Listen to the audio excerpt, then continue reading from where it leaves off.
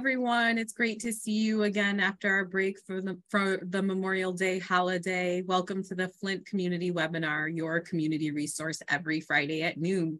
We've got a really great lineup for you today, including our wonderful Nurse T and Dr. LaTressa Gordon.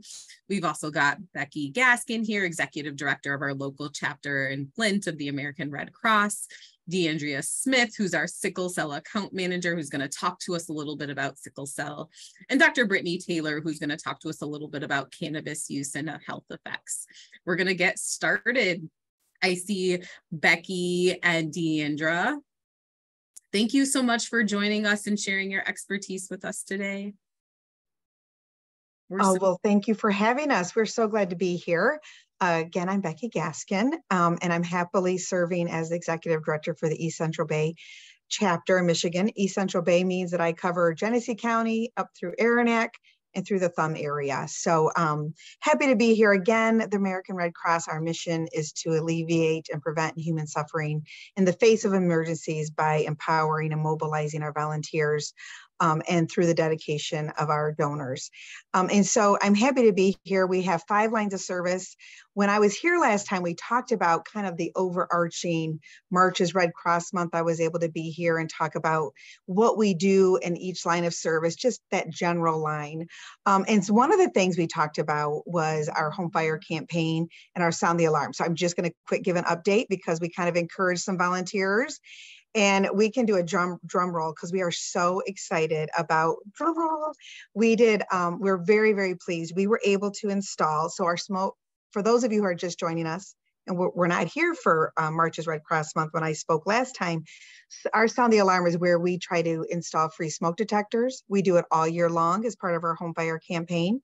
But it's that one time of the year that we really focus in and try to get as many smoke alarms in the hands and in the homes of people who need them to keep homes safe and to prevent fatalities and loss of property or life.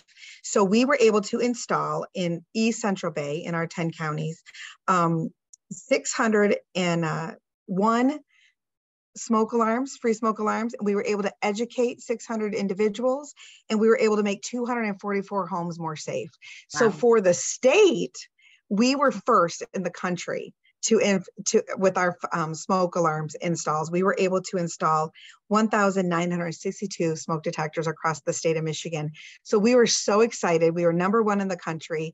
So just on that note, we have a lot to celebrate. But we have also a lot to celebrate when we talked about, you do think of the Red Cross, you think of blood donations and blood services, which is a huge part of what we do, but diving in deeper about the needs of people with rare blood disorders and their need for blood donations, we have our sickle cell initiative. And we have an expert in the house and within our region, our sickle cell program manager, D'Andrea Smith, is just remarkable. And I'm so glad to turn it over to her because she's truly the expert. We've worked together on a few really focused sickle cell blood drives, and we're hoping to educate and advocate for more of that across our local area. We want to really boost those numbers up. And D'Andrea, I'm going to let you take over. My webinar, and today. Thank you. Yes, my name is D'Andrea Smith, and I am the sickle cell account manager with the American Red Cross.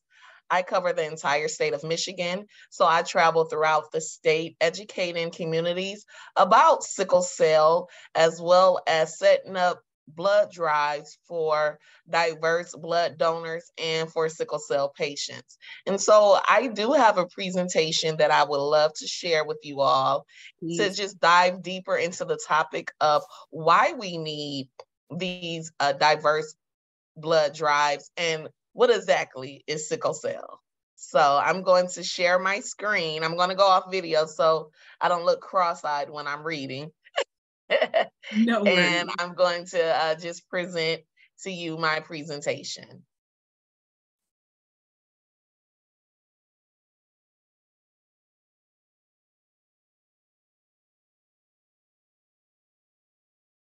Can everyone see my video? We can see your slides. Okay, yep. Thank you. So at the American Red Cross, all blood types are needed. You know, every blood donation is important to maintaining a diverse blood supply. And that's really the number one priority for donor services with the American Red Cross. Diverse blood donors may have the unique ability to help patients suffering with different illnesses and inherited diseases. Did you know that every 2 seconds, someone needs blood? And so when you think about it, just counting the 2, you know, someone is in need of blood. And we need a diverse blood supply for the health and safety of just all communities, for diverse communities, because not all blood is the same. There's more to a blood type than just A, B, or O. When you're talking about just different inherited diseases or illnesses, it goes beyond the type of blood, and it goes to the antigens that are on the blood. And those antigens vary by race and ethnicity. Generally, the blessed blood match for patients requiring frequent transfusions is from donors of the same ethnic or genetic background. And so when we look at the value, the propensity values and varies with different populations. And so my job here at the Red Cross is to get everyone, these diverse populations donating and getting their donation numbers up. Certain blood characteristics are inherited. And so you're more likely to find them within a certain donor group. And as you see by these numbers, we're looking to just raise not only awareness about diverse populations donating, but actually the number of donors that are donating to the Red Cross. And so, you know, it's going to take all of us, because we have our work cut out for us, to just spread the awareness and the knowledge of getting everyone to donate, because you don't know when you're going to be in need of blood, or someone you love might need a blood transfusion. So what is sickle cell? Sickle cell disease is an inherited blood disorder that distorts the shape of the blood. Instead of the blood cells being round and soft and living for about 120 days, they are actually hard and shaped like crescents, and they only live for about 15 days. With your red blood cells carry oxygen to major organs and other parts of the body. And with these blood cells that are crescent shaped, not only are they dying off faster, but they are actually blocking the blood flow to the rest of the body. As a result, you know, the blood has difficulty flowing smoothly and carrying oxygen to the rest of the body. Sickle cell is the most common disorder in the US. 1 in every 365 African Americans have sickle cell disease, and 1 in 13 African Americans have the traits. And here's where donors come in. 1 in 3 African American donors are a match for patients with sickle cell disease.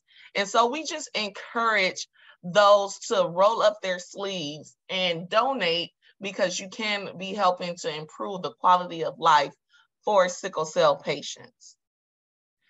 Complications of sickle cell disease, it varies. It has many different complications, from anemia to blood clots to organ damage to vision loss, stroke. But a big problem with sickle cell is pain. And pain is invisible. You can't look at someone and see that they're in pain. This is the type of pain that you cannot get it to go away with over-the-counter prescription or drug. You know, you can't take 2 Tylenol and rest. The pain that sickle cell patients experience when the blood is clotted because of the abnormal shape of the cells, they may be in the hospital for 2 to 3 weeks at a time. You know, this is excruciating pain from head to toe. You know, you never know because of the blood flowing throughout the body, the blood can also get blocked anywhere, and the pain can occur anywhere. So you have just a lot of different complications with the disease. And many patients with sickle cell require frequent blood transfusions. Some patients will receive up to 100 blood transfusions in a year. Some patients go in and get blood transfusions every 2 weeks. Some patients, you know, may not need them quite as often, but we want all patients with sickle cell to rest assured that when they go in, whether it's for an emergency or for their regular visit, that blood is going to be available on the shelves. So who does sickle cell affect? Sickle cell affects millions of people around the world. It is most common in Africa, the Middle East, and India. The World Health Organization and the United Nations recognize sickle cell as a global health issue. It is estimated that over 100,000 people in the US have sickle cell disease. Here are some familiar sickle cell warriors that you may know. Paul Williams with the Temptations. We have from the rap group Mobb Deep, Prodigy. Santonio Holmes, NFL player, has the trait. Tiki Barber has the full disease. T-Boz from the singing group TLC, she has the disease as well. And it's so many other famous people with the disease, but now you know someone locally in your area, and that's me. I have sickle cell disease myself. I was diagnosed at the age of 2 years old because back then they weren't automatically checking for sickle cell disease in every live birth. So my parents didn't find out until I was 2. And I have really went through a lot with my disease. I have been hospitalized numerous times. I have suffered vision loss, organ damage, just multiple surgeries due to complications because of my disease. And I say we have Sickle Cell Awareness Month. June 19th is World Sickle Cell Day, but sickle cell disease is a 365-day-a-year disease. And we need your help to not only raise awareness, but to host and schedule blood drives for sickle cell patients like myself. So how can you help? You can help by building the awareness of the needs and benefits with your employees, members of the community, and you can get engaged to donate blood. You can also host the blood drive. I work with churches, community centers, businesses, or you can actually schedule a virtual blood drive. And when you donate blood, make sure you mark your race on your donor record, because you are taking the extra step to make sure that individuals with sickle cell disease or rare blood types are helped.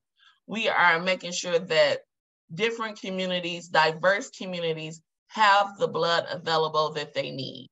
When you check your race, you help the Red Cross better ensure the search for red blood types that best meet the needs of patients of all backgrounds. And that is the end of my presentation. Any questions? We do actually have some questions that came up in the chat. Someone asked if you could think about explaining the difference between sickle cell disease and the trait, and how does that look? You mentioned some people who have sickle cell trait and have sickle cell disease, and what does that mean? Yes, that is an excellent question. So sickle cell trait, like I said, 1 in every 13 African Americans have the trait. The trait just means that you are a carrier and you can possibly have children that have the disease.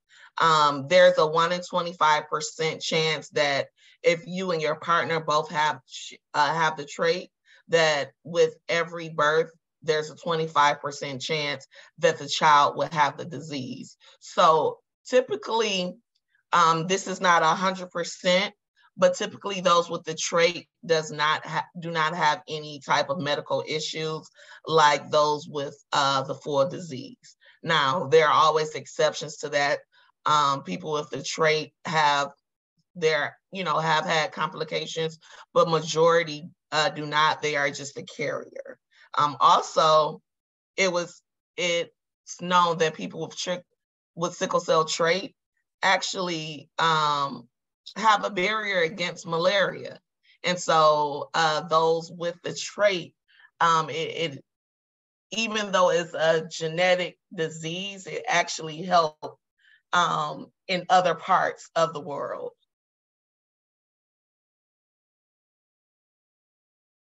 I'm talking and I realized I muted, so I didn't have any background noise interrupting your great explanation. Right, we've seen that, right, that someone who's a carrier has some protection against malaria, particularly in our parts of the world that are more likely to experience malaria. I appreciate you mentioning that. It's also really interesting that you described the idea that 2 people who are carriers have a 25% chance with every pregnancy of having someone who might have sickle cell, having a child who might have sickle cell. And there's also a 50% chance, right, that they will have a child who is a carrier, right? Because genetically, sort of, that's how that works. Thank you for giving us some more information about that. You described some of your own experiences, right? You showed us pictures. You were willing to share your experience. Can you tell us a little bit more about what it's been like for you living with sickle cell on a daily basis? It's a roller coaster. Yeah. You know, some days I wake up and I feel great, like I take on the world. And 5 minutes later into me having a great day, it may start with just a little bit of discomfort and it goes into full-blown pain. There have been times where I live in a very small condo. There have been times where I couldn't even walk to the restroom or stand in the shower on my own because the pain was so severe. Complications. I'm partially blind in my right eye because of sickling behind my eye. Pulled apart my retina and it detached my retina. I've had 2 reconstructive knee surgeries because of bone loss and bone density problems. I've had my gallbladder taken out. I've had acute chest syndrome, pneumonia, just different things. What I hate worse about my disease is it being so unpredictable. I never know when it's going to flare. I could have little signs where, okay, I'm tiring easily, I'm a little achy, and it may not turn into a full-blown sickle cell crisis. And then, or it may. There have been times where I was only experiencing pain or discomfort for a couple of hours, and there has been times where the longest I've been in the hospital is for 2 weeks. With consistent and constant pain because my blood was not flowing properly and I was just experiencing pain from head to toe. There have been different research done on, how to describe the pain or what do they compare the pain to. There was one research done, I forgot the name of the researchers, but they compared the pain to childbirth. Some other people describe it as, the worst pain in their life or breaking a bone. It varies. But for me, I just try to take life by the horn every day. I'm thankful when I can wake up pain-free. I get going. I try to just really take full advantage of the time that I have, that I am not tired or in pain or experiencing a complication. So if you see me bouncing off the walls, that's why, because I fully take advantage of my health and of the time that I have during my day.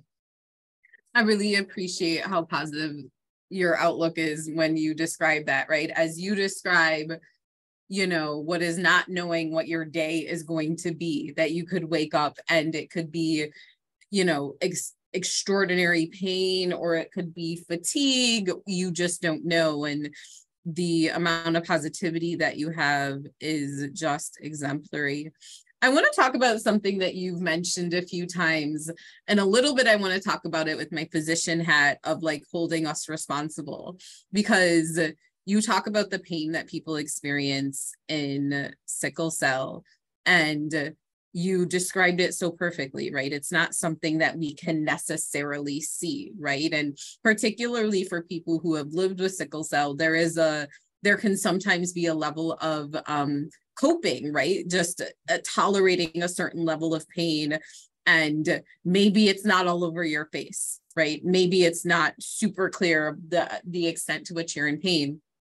And one of the things that I think you said that I feel like is really important is understanding how severe the pain can be when people are admitted. Oftentimes we're admitting them in the hospital for fluids to help, right? Pain relief, and we're thinking about some of the complications that you described.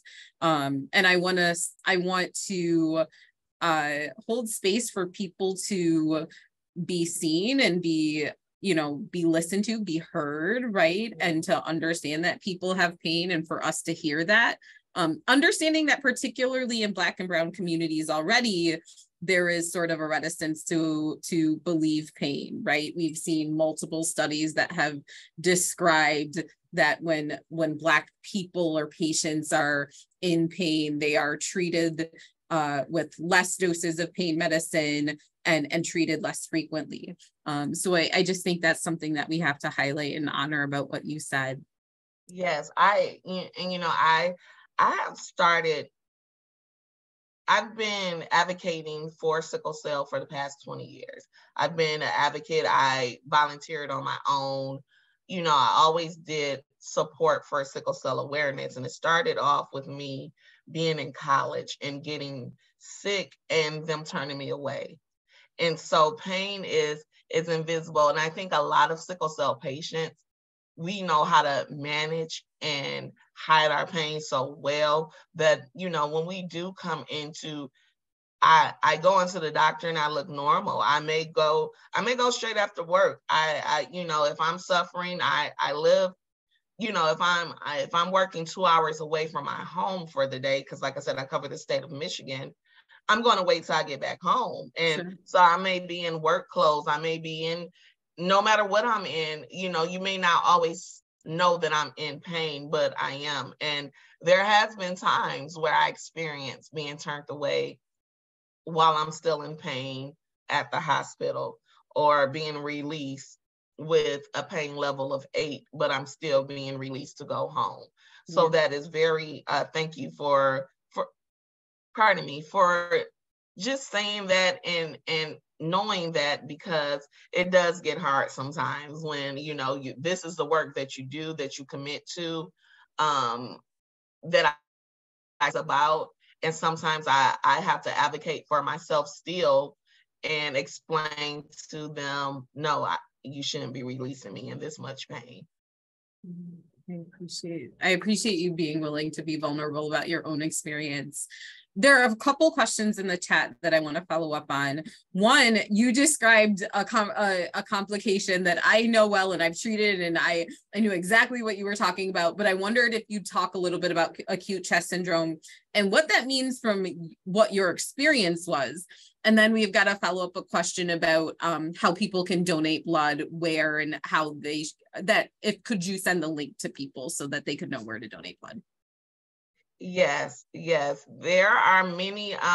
You can go to redcrossblood.org and you can actually put in your zip code and it will follow up. I can also send out links to different sickle cell blood drives throughout the state for this month. And yes, with acute chest syndrome, it's so hard to describe for me, because I had it a couple times and each time it was different. One time I I felt like I knew that something was wrong because my chest was hurting so much. And it's when you have sickling in the lungs because of the odd shape of the half moon cells. When they're traveling up, like I said, they can get stuck anywhere, and you have sickling within your lungs, and it makes it harder for you to breathe. But you can also experience pain with that, pain in your chest and a cough. And so sometimes it mirrors pneumonia if people don't see it right, or just a respiratory symptom if they're not checking, or if they don't know that you have sickle cell and they're not checking for that. One time I just thought that I myself just had, just a respiratory infection because it was going around, and I end up having acute chest syndrome.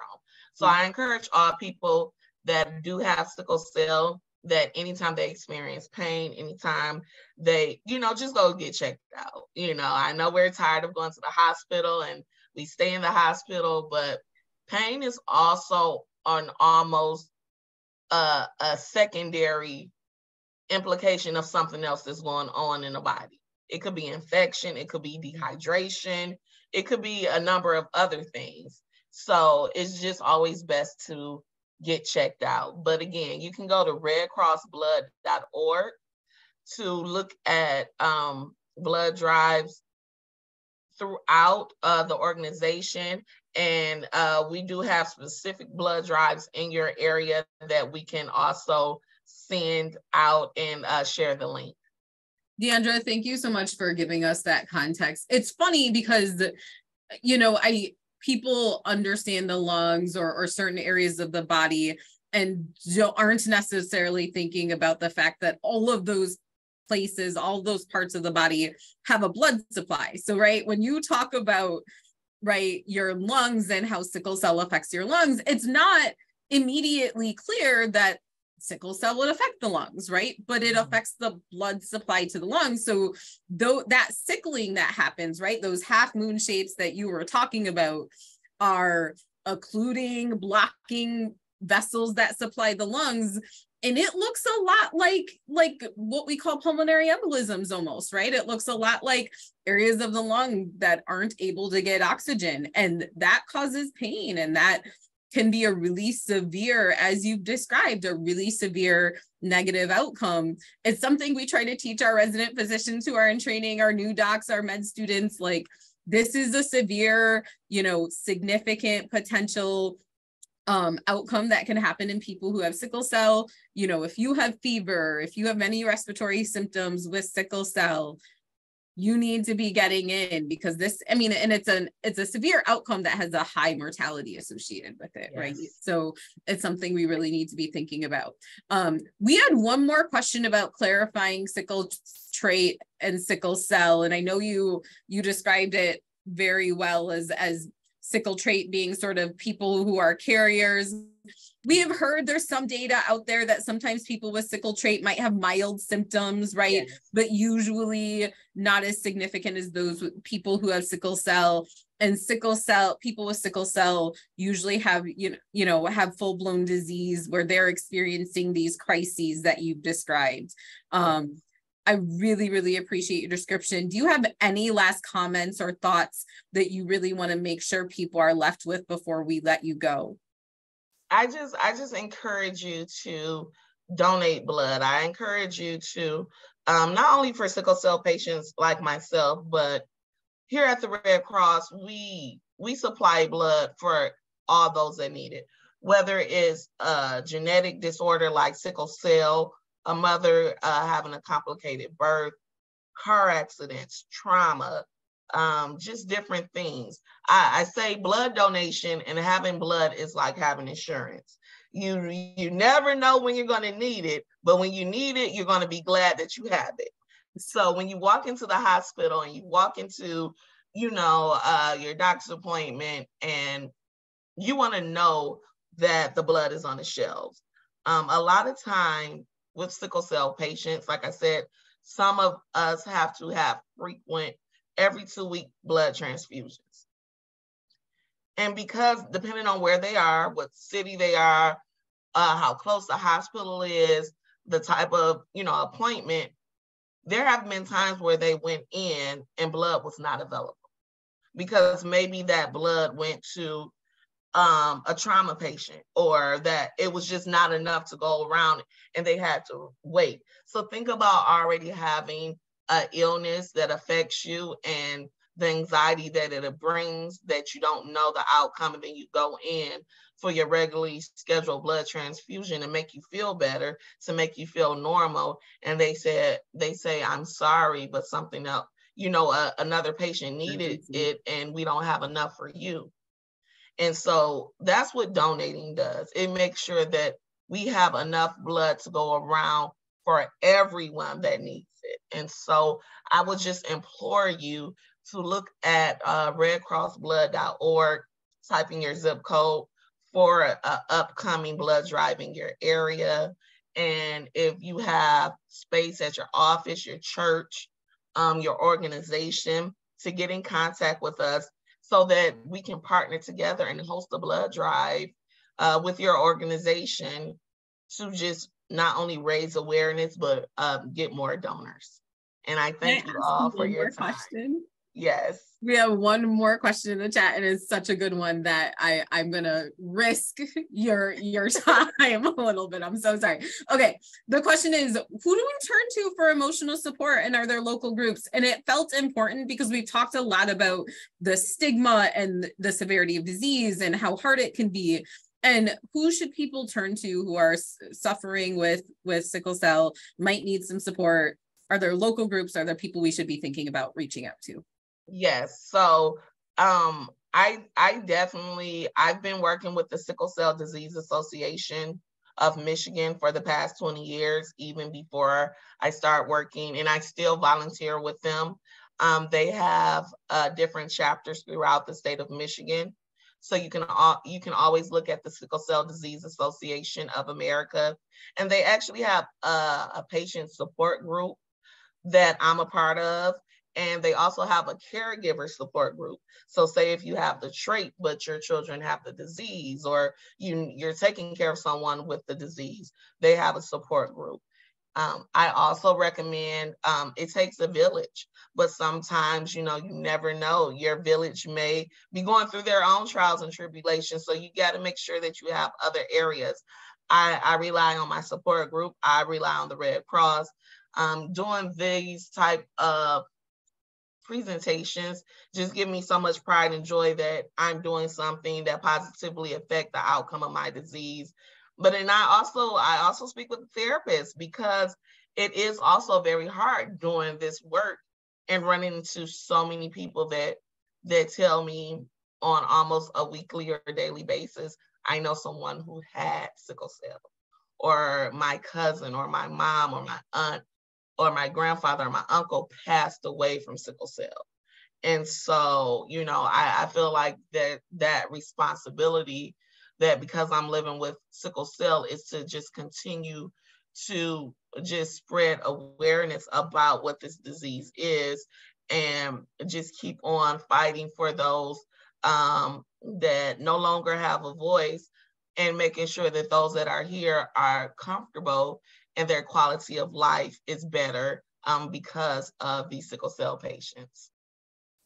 I want everyone to spend like 30 seconds just celebrating you, because you sharing your vulnerability of your own experience, you educating our community, you sharing your experience, like being thoughtful about your own mental health and what this might mean for your mental health, and being proactive and thinking about that really gives space to other people to allow them to do the same, to think about what they need, what resources they need, and realize that they're not alone in this experience. So I just want to celebrate you, and I really thank you for your time. Thank you so much. Thank you. I'm going to go off camera and cry. I've been holding it together. Thank you so much. We appreciate your time. Thank you so much. All right, we're going to pivot a little bit. Thank you too, Becky. We appreciate Oh no, this is why Deandra needed to be here. She's truly a warrior and an expert. And so I applaud her, and I'm so happy I get to work with her. So thank you, Deandra. Thank you. All right, we're pivoting a little bit, but also to talk about something that's really important for us to understand in the community. And we've got the wonderful Brittany Tayler, who's going to talk to us a little bit about cannabis use and the risks associated with that. And she's got so much expertise, and I'm just excited for her to share her expertise with us today. So thank you, Brittany. And fun fact, Brittany is an amazing physician, but she also like taught my students and was like a mentor to them as they thought about how to care for underserved populations and thought about disparities. So just wears a dozen different hats, and super excited to have her, and thank you for your time. I don't know how I can follow that. Awesome. I don't know either. I know, I was like, oh my goodness. I was like, that was amazing. You know, I as someone who I take care of a lot of patients with sickle cell, and just acknowledging the huge change. I apologize, my cat's going to be in the video a little bit. The huge change that has happened, you know, in the way that we provide care and the way that we view patients with that. I mean, I think to acknowledge that she's lived through that change as someone with sickle cell, I mean, it's night and day compared to when I first started medical school and now. Yeah, I'm thinking about my training and what we're experiencing now and what we're able to do now in the new treatments. And we'll have to do a whole nother session on treatments because that was a question too. But what she did was amazing. So super appreciative. And I'll hand it over to you. Okay, so I'll share my screen now so that way I can actually focus myself, but again, it's difficult to follow that appropriately.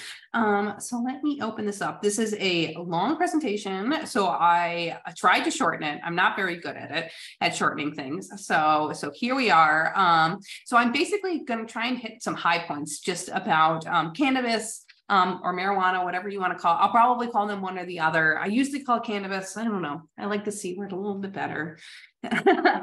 So just some of the high points of some of the information that we know about it, and just some like basically like 101 topics about cannabis. So basically when plants and people collide. So why does it matter? It's very controversial. People get very upset talking about it. A lot of people have a lot of different opinions around it. The more and more states are being legalized. We know that Michigan is one of those states.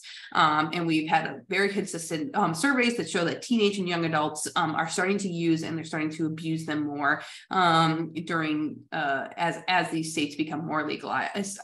Colorado, I always use them as an example. So there's like a 51% higher use rate than the national average, and that was in 2011. It wasn't legalized until 2014, which seems like not that long ago, but actually that long ago too, almost 10 years. And their usage would just skyrocketed following this. Another interesting thing that I like to point out is that as of January 2016, so maybe this has changed a little bit, but that there was more retail dispensaries, so cannabis retail dispensaries in the state of Colorado than there were Starbucks or McDonald's, which is just, you know, surprising given how much people really love their Diet Coke and coffee. So what are the different kinds of cannabis?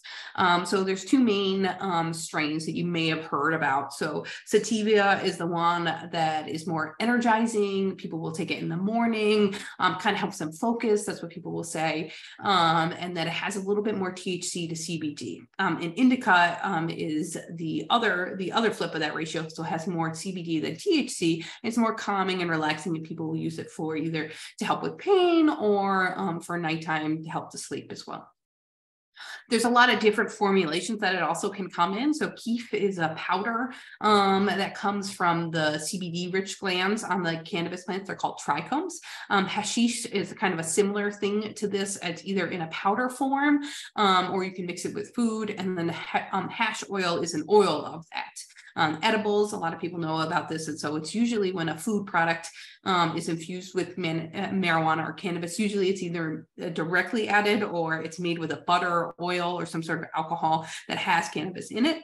Tinctures are something that you might put, it's in liquid form that you would put on to your skin, which is similar to topicals, which is a salve cream that again has an oil that either was infused with cannabis or has something that you put in your mouth or spray. So lots of different ways to consume this. I feel like if you've ever been to a cannabis shop, There are just so many different ways, as opposed to the typical smoking or vaping that has been more popularly discussed. So when you're thinking about the way that it works, how it kind of affects the body, is that when you smoke something or you vape it, you get the onset of that high really, really quickly. So usually within 10 to 15 minutes, as opposed to when you ingest it, usually through an edible, it's going to take a lot longer. So as you can see, the peak plasma levels is going to be, so the time that's highest in your blood is almost an hour to 2 hours after. And a lot of times the pharmacological action, so AKA getting high from it or having those effects, can take 2 to 3 hours. And I like to point this out because with oral, a lot of times we'll take it and then we'll expect that we're going to feel those symptoms of it. And it's going to take a long time for us to actually get to that. And then so people may have a tendency to overdose or take too much because they're not feeling the effects, because it's really 2 or 3 hours down the line. I always also point that out for like driving, et cetera, and we'll talk about that a little bit more. And so a lot of people are like, well, aren't they naturally made in the body? And I say, sort of. So endocannabinoids are the ones that you make in your brain. You naturally make them. Phytocannabinoids, and the phyto meaning plant, are the ones that come from a plant. And then there's also synthetic cannabinoids as well. So ones that are made in a lab. And our endocannabinoid system is a system that's throughout our brain and our body. And they have 2 different kinds of receptors. There's CB1, which is cannabinoid receptor 1, and then cannabinoid receptor 2. The main one that's in the brain is CB1. CB2 is throughout the rest of the body as well. THC works very well at CB1. CBD works at both of them, just not quite as well at CB1. So that's why we don't think of CBD as quite as acting on our brain, because there's not quite as many receptors in the brain that are CB2, which is really where CBD works well. And it only works a little bit on the brain. And we have 2 different, and I'm not going to try and butcher those names, that are endocannabinoids that basically work and kind of mimic what THC what THC and CBD does to the brain. And so again, I just like to point out that it's all over the brain, it's all over the body, but CB1 is primarily in the brain. And this again, kind of sciencey, but the whole point is that that these endocannabinoids that work on the CB1 receptor work very, very quickly. And they help to kind of develop the brain and kind of sense where our memory, our appetite, how we perceive the world, our mood, pain, sleep, lots of different physical and mental manifestations of this. And that we do this in a way that's very quick onset. So when we feel some sort of discomfort, the endocannabinoids help us perceive that very, very quickly. In comparison to phyto, which is the plant kinds, those work, as I was just showing, work for hours. They're in there for a very, very long time in our bloodstream. So endogenous, aka the ones that we make ourselves, have very short duration, seconds of action, as opposed to exogenous, or the ones that we consume. They have a much longer and non-physiologic, meaning it's not the way that our biology is intended to experience those cannabinoids. And so it activates those cannabinoid receptors much longer than they're really supposed to have been activated if it had been from a cannabinoid that we had made ourselves. So monitoring and lab testing, I just want to point out that we mainly do urine testing. And I like to point out that chronic heavy users, and so that's someone who uses maybe once daily, can be positive in their urine up to 67 days after last use. And I've had patients who have been almost 3 months. Naive users, so someone who's maybe only used once or twice or only uses occasionally, even after using, might not be present. And there is some things such as PPI, so omeprazole or Nexium, can actually cause a false positive with this in the urine. We don't really do blood testing, but we probably should, because it's probably going to be much more specific for them. So a lot of people are like, oh, but can you just prescribe this now? Isn't this just something that doctors do now? And I'm like, well, not really. There's actually only 4 medications. These are FDA regulated medications that we are able to be prescribed by physicians that are synthetic cannabinoids. So dronabinol or Marinol is the main and the one that has the most history. And we really use this for weight loss and chemotherapy associated nausea and vomiting. So those who are undergoing cancer treatment. Nabilone, and naxibinols and cannabidiol are all kind of a similar, but not quite as commonly used. Epidiolex or cannabidiol, killing these names today, is really used in children who have a very severe seizure disorder. Sativex is used in multiple sclerosis. We actually don't have that in the US. It's only used in Europe right now. And Seziment is also used for nausea and vomiting associated with chemotherapy, so cancer treatment. Most of the side effects associated with them are kind of the side effects that you would think if you were getting high from it. So you get dizzy, you get tired, you might be a little paranoid, sometimes your stomach hurts. It can actually cause nausea and vomiting, it can make you more anxious. So all the kind of side effects of being high from that. So those are the only 4 medications that actually are cannabis products, basically, that we're able to prescribe as a physician.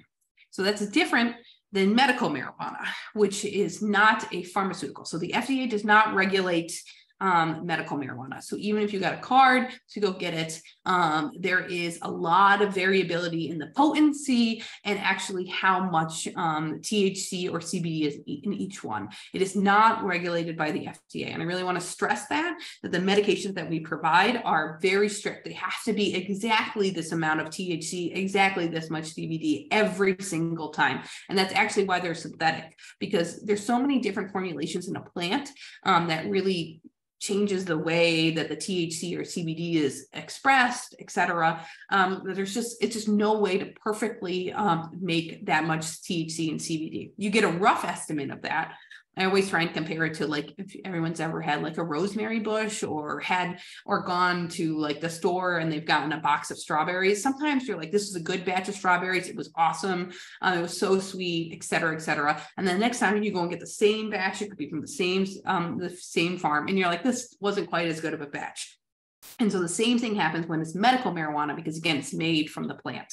And it can be susceptible again to pesticides, mold, fungus, bacteria. And again, there's no federal guidelines for testing the medical marijuana for either the potency, so how much THC is actually in it, or the contaminant. You don't know if you're getting a good batch of strawberries or an okay batch of strawberries. Again, just want to point that out, that medical marijuana is not as well regulated as some of the medications, the 4 that I was just describing. But then you're like, well, even if it isn't quite as much THC, does it really matter? And I'm like, well, there is a lot of negative effects to smoking or even consuming marijuana. And a lot of this stuff, as use continues to increase and continues to happen, we're going to be able to see more and more what the chronic effects are. But in the short term, it can definitely impair your short-term memory, your ability to learn and maintain information, as well as your motor coordination and your perception. And that's some of the reason that you use it, because it changes the way that you perceive the world and your anxiety and different things like that. So they found that in the states that have legalized marijuana, there have been increased motor vehicle crashes. Michigan is one of those states. So consuming cannabis before driving increases the rate of motor vehicle accidents. And particularly young adults often believe that driving after marijuana is a lot safer than alcohol. That is just not the case. And so one of the big things I also like to point out is that some of the effects in short-term memory and ability to learn, as well as maintain information, can be up to 24 hours after consuming the cannabis. So say you might have used something the night before, the next morning you might, or a student or someone else might not be able to function quite as well, even if they're not realizing it, or be able to learn quite as well, even if they had used the night before. There's also a lot of data about paranoia and psychosis, so meaning like to the point where you would need to be hospitalized in certain individuals. In the long term with heavy use, there is evidence supporting And this is kind of how I like to sort these things. And they're hopefully coming out with new guidelines about this, because this is from 2017. This is a very extensive review about all the different levels of evidence for if this was actually helpful, if this was hurtful, et cetera, the cannabis, of all the studies that were done. It's a really good review document for it. So some of the things that has been shown to cause in the long term is something called hyperemesis cannabis syndrome, and I'll talk about this later. It might trigger heart attacks. It might trigger strokes. It actually decreases metabolic syndrome, so weight gain, but it was shown to be with increased rate of development of prediabetes, as well as chronic obstructive pulmonary disease or bronchitis, COPD. It's been shown to be anti-inflammatory, which can be good and bad. So sometimes that can actually decrease your immune system, because that's what inflammation is there for. It's often been associated with chronic cough, getting recurrent infections with bronchitis, and a lot of phlegm. And they found that just quitting helped relieve a lot of these symptoms within 1 to 2 months. It hasn't really been associated with any sort of head and neck or lung cancer, but it has been associated with a very uncommon kind of testicular cancer. It was a very slight association. There has been no good data one way or the other about prostate, cervical, penile, esophageal cancer, or lymphoma, kind of blood cancer. The risk of MI, again, or a heart attack. So again, it's triggering a heart attack, but not necessarily causing a heart attack, if that makes sense. It hasn't shown that people are more likely to develop asthma or make their asthma worse. That even if the COPD or the chronic bronchitis is happening, that actually leads to more hospital admissions, that it doesn't, there's been no specific things on the immune system itself, worsening of cirrhosis or hepatitis C, or any occupational injuries and accidents. And so I want to highlight that when we're talking about no evidence, it's just that there's not good evidence about this, and that it just hasn't been well studied. This doesn't necessarily mean that cannabis doesn't lead or isn't associated or make things worse or better in any of these fields, but there just isn't a lot of data to say one way or the other. Cannabinoid hyperemesis syndrome is something that we've seen more and more commonly. Particularly, I see it a lot when I'm in Hurley, when I'm working at Hurley, and there's these discrete episodes that happen, and there have just so much nausea and vomiting, and it happens usually for 3 to 4 days. It's often associated with heavy or daily use, but sometimes individuals who are only smoking once or twice or having edibles once or twice a week will have this. One of the hallmark things that I see is that people have the symptoms are relieved with hot showers or bathing. The only proven treatment to help stop this from happening is stopping smoking or consuming cannabis. So see this a lot, and honestly, all we can do when they're in the hospitals, we give them a lot of different anti-nausea medications, and we give them a lot of IV fluids. And we see this a lot. And again, the only way to stop this kind of thing from happening is to stop using marijuana.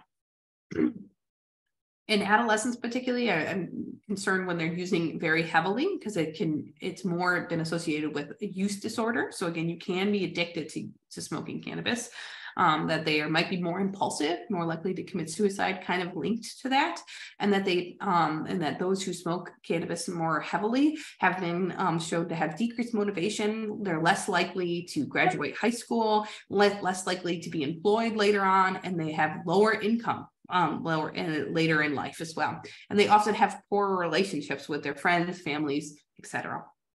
It can affect the way that the brain is developing. Again, that hippocampus and the cerebellum do a lot with balance, and the hippocampus does a lot with your emotions. So if they really start smoking earlier on, their brain is still developing, and so it actually makes the brain smaller in those areas and probably doesn't function quite as well.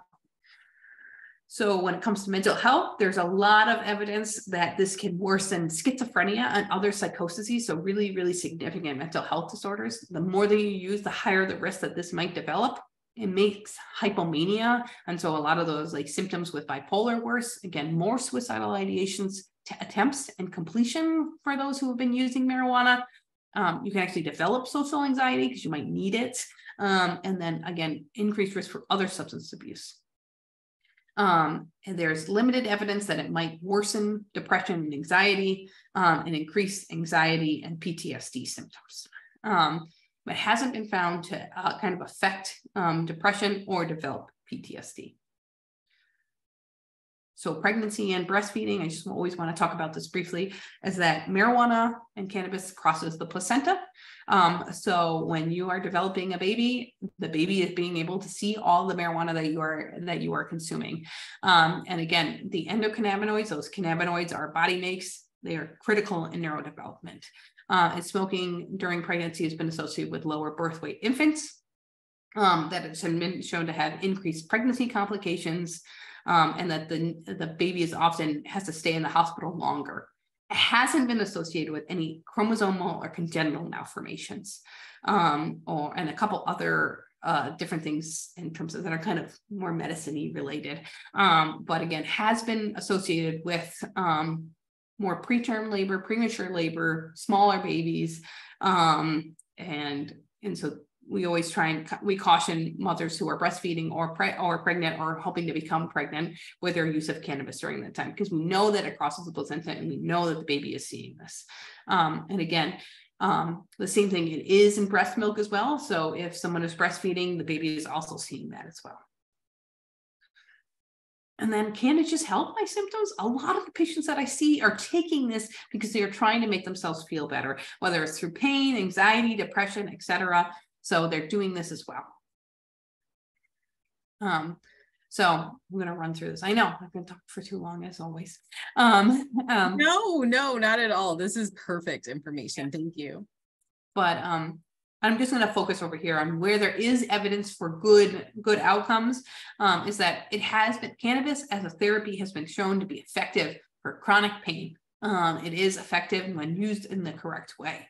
It can help, again, with chemotherapy, so cancer treatment associated nausea and vomiting, and it's been shown to be helpful for short-term sleep outcomes. So ironically, when I was reading this, the studies that they've done is that people have the perception that it helps them sleep more. But when they actually studied it, people didn't sleep any better than they did previously. They didn't fall asleep quicker. They didn't fall asleep for longer. They didn't have deeper sleep whatsoever. But the people had the perception that they were sleeping better. So again, perception is a lot of things. So I get that.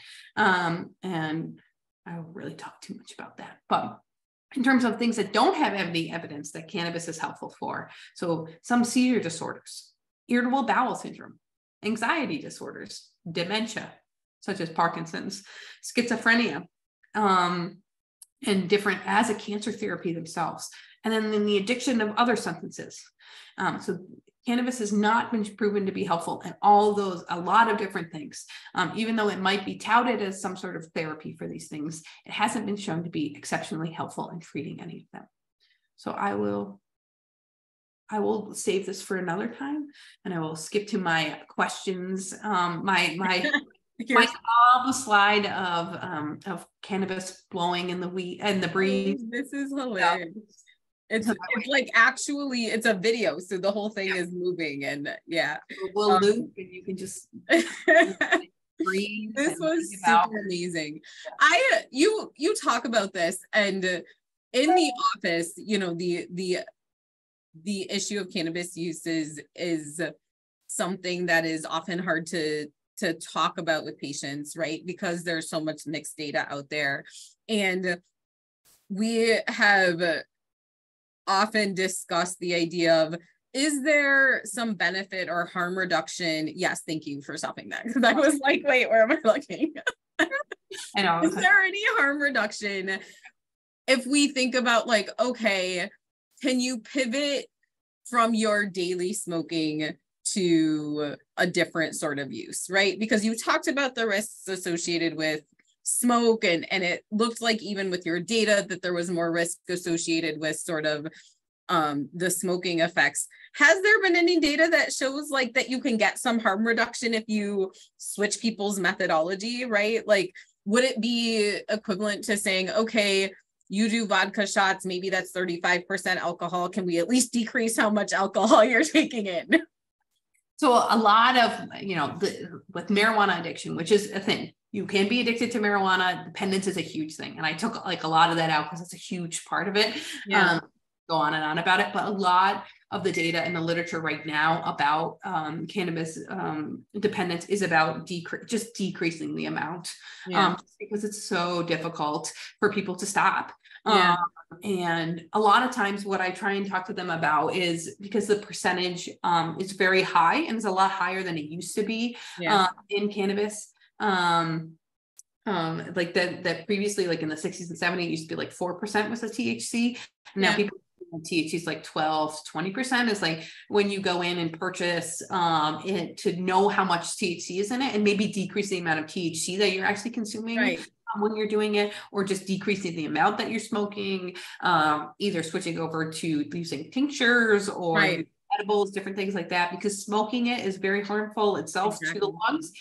So switching over to edibles might help with some of that as well. So just trying to educate the individuals to like be empowered to know what you're consuming yourself, because we expect that for our medications, we expect that for our supplements, we expect that from when we go to the supermarket, et cetera, that we know what we're consuming, and to be empowered and to know actually what we're taking in, and that might help us cut down on that amount, if that makes sense. No, that's actually the question I was asking, and I wanted to get to the answer to Dr. G's question, which is, what are effective treatments for marijuana addiction? And your answer that like it's really, really hard, and it's probably its own presentation, but let's think about dosing and how we, harm reduction and decrease our sources. We are at time, and I don't want to keep you longer than I'm supposed to. I want to be respectful of everyone. Special shout out to Deandra Smith again. Thank you for all of your resources and the Red Cross. We will see you next week. We'll show you the slide for those continuing education credits, and thank you.